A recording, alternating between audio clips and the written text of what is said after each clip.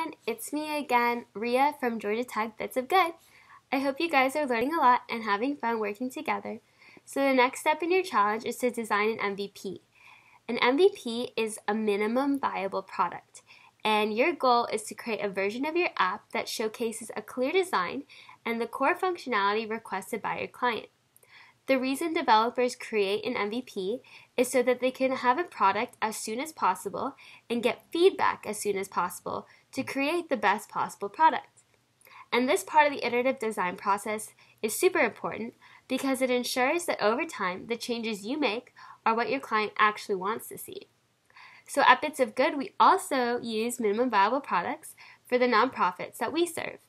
And at the end of each one of our sprints, which are basically set periods of time we have to complete a specific amount of work on our product, the nonprofit meets with our team and we discuss what they like and what may need improvement. So, by creating an MVP, you all are completing a very important step in the development lifecycle.